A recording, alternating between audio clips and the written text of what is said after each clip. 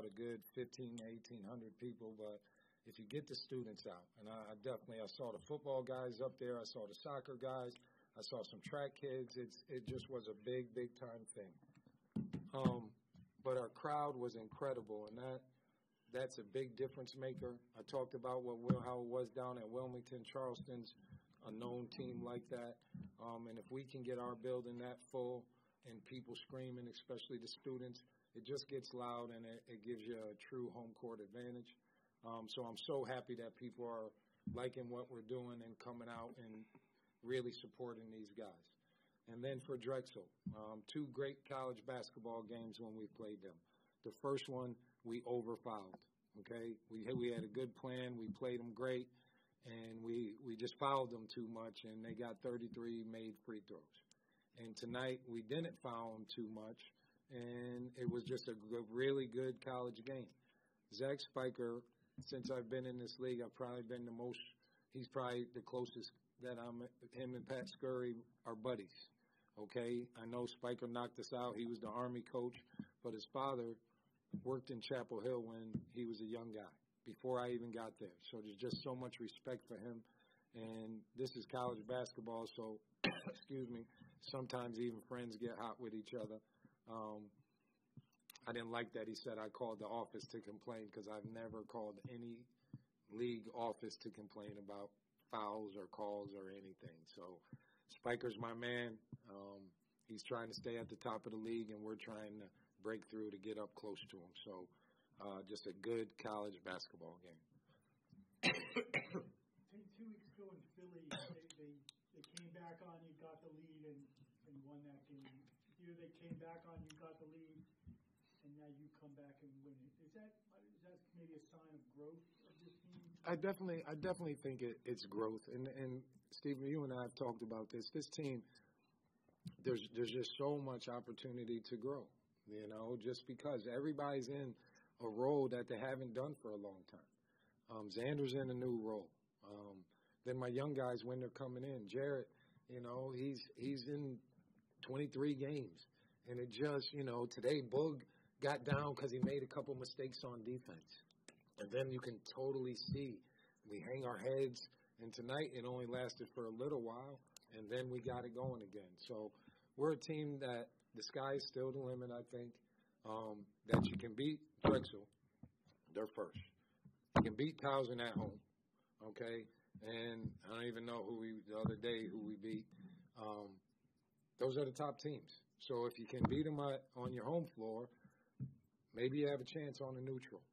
So I'm telling these guys, we keep getting better and put ourselves in a good position, we'll have a great chance at the tournament a month from now. Danny, you seem to relish those late game situations when the ball's in your hand. Talk about that and that mentality of, you know, we need a basket and I'm going to get it, I'm going to get fouled. Or that. Yeah, I mean, you got to give Drexel a lot of credit. They made it very, very tough on me both games. They kind of switched their coverage from the first game on the pick and roll this game. So it kind of took me a little bit of time to figure it out. He was telling me try to get off the ball early and get it back late clock and stuff like that. But yeah, you know, as far as the late game situations, like I've spent hours in this gym since I was a little kid. You know what I mean? So the coaches, my teammates, are just put all the confidence in the world in me, and I'm starting to have that confidence in myself, and it's showing late in the games. Corey, you've become like the master of hitting as the shot clock's expiring. Easy, Steve. Easy now. Don't tell him that, Steve. Y'all quote that line, the master of it. Please don't tell him I like that. that. I think I like that one. I think you bailed it out a few times in the first. Talk about kind of getting in the flow, and you really seem to be in a pretty good flow offensively in the first half. I think coming up the court, I try to look for my teammates. I think I'm a first point guard. I try to get everyone involved.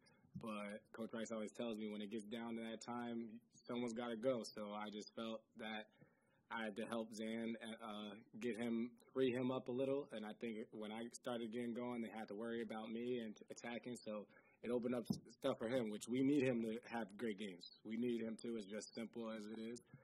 We play our best when he's out in front with the most points, like he has been doing it for us all season, and we just been helping him. We're just trying to help him, and we're trying to win games, and I think that's the best part of it, because then, like I said, he has 22 points, but he's not the one that's pushing for these shots. I have to tell him, like, this is my brother, this is my guy. I got to tell him, hey, we need you to go. Like, when you go, we go, and he's the most unselfish guy I've played with in college basketball, and I just think it's a great team effort, and my teammates always help me to keep going, and I think my coaches give me the confidence to play.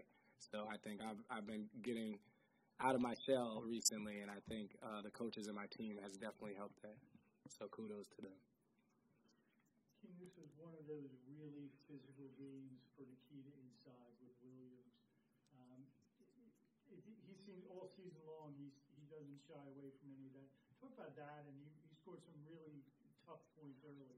No, and last game they dominated us on the boards, and that was disappointing for all of us, to out-rebound us the way they did, where we felt like we outplayed them. And, when you foul as much as we did, that means you're the little brother. You couldn't do it. You remember when you had your brother, he just bullied you, and you had to grab him and call for help. And that's what they did to us, and it didn't feel good. But Keita didn't take any steps backwards, but we totally talked about it. And Keita, you need to outplay him. You need to be physical with him. Amari's such a talent, and he just keeps getting better. He's long, he blocks shots, he's scoring the ball. You got to make him work. He can bring it up the floor. There's just so much that the kid can do. So you take your hat off to him, but you got to challenge him. I don't care who you play against. You challenge him. You go right to his chest. We got some plays in there where if we execute them, we're going to score with him getting out the way. And, we didn't execute all of them, but Keita's never going to take a step backwards. And I'd credit that to he's from Ukraine. Okay, he's from the Ukraine, man. I've never met a kid from there that's not tough. Okay, and then just what his family's going through right now, and he's here playing ball. There's no backup in Nikita, and I'm glad that he's with us. Got a little contentious there in the second half. Is that just two teams playing hard? Yeah, I think like I said, Zach's one of my friends, and there was a lot of he's complaining, he's this, and it's like, come on, man, don't do that. You're too good of a coach. You got the best team. You know what I mean? Come on, man. And so I walk out and clap, which I always used to do those types of things, but then everybody thinks I'm trying to do something. So I just did what I always used to do, and then their kids thought I got too close. But kids, that's what my guys would do. My guys would step up for me. His guys are going to step up for him. I love how Zach does it, okay? I saw him before the game. We talked for about 15 minutes, 10 minutes, and then he goes, man, I got to stop being so nice. I'm trying to kick your butt in a few minutes. And I said, and I'm trying to kick yours too.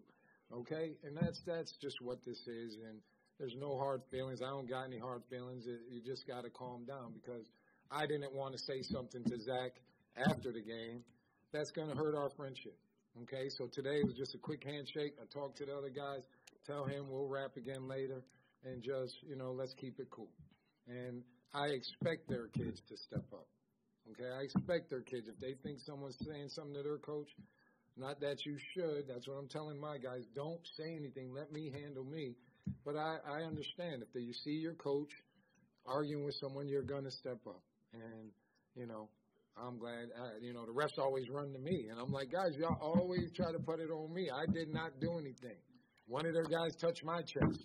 Well, we tried to make sure guys, I will never touch somebody's player.